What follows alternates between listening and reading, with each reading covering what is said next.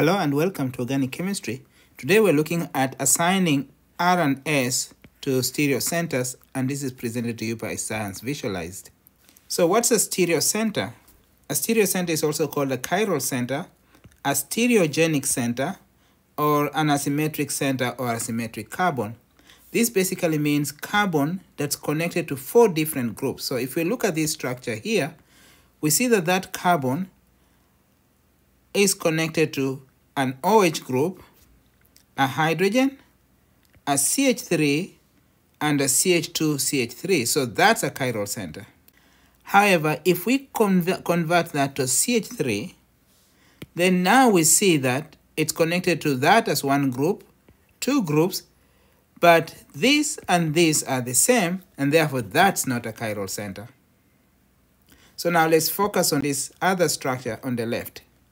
You'll see that it's connected to an OH, a CH2CH3, a CH3, and an H. So that's a chiral center. Next, we're going to look at how to assign the R and S configuration to the stereocenter. And we use what's called Cahn-Ingold Prelog system. So first, number 1, you want to prioritize the groups, so that the heavier group, you give it a higher priority. So in this case, you have an OH here, which has a mass of 16, compared to an hydrogen, which has a mass of 1. Oxygen has a mass of 16. Here we have carbon, which has a mass of 12. Now, to make it easier to visualize this, I'm going to redraw these carbons such that that's a CH3. So carbon connected to 3 hydrogens. And then this is a CH2, that means carbon connected to 2 hydrogens.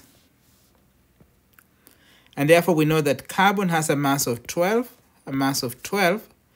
but this carbon here is connected to another carbon, while this carbon is connected to only a hydrogen.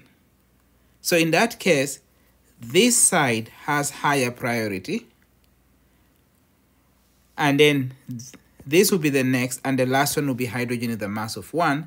And therefore, let's assign numbers with respect to priority. So the highest priority is the oxygen. That becomes priority number 1. And then we say this side is priority number 2. And then we have 3, and the lowest priority is number 4, hydrogen. So we're done with step 1. Step 2, rotate until the lowest priority, so priority number 4, faces away from you.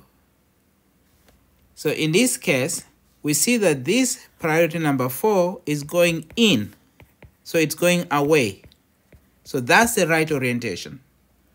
Then after that, number 3, if the priority increases in a clockwise fashion, that becomes R. If it's in anti or counterclockwise fashion, then that becomes S. Now let's look at the priorities. We have priority number 1 here, number 2, number 3. So it's increasing this way, which is basically that, and therefore that makes that stereocenter S configuration. So that becomes S. So that's S. If you enjoyed this presentation, please like this video and also support the channel by subscribing.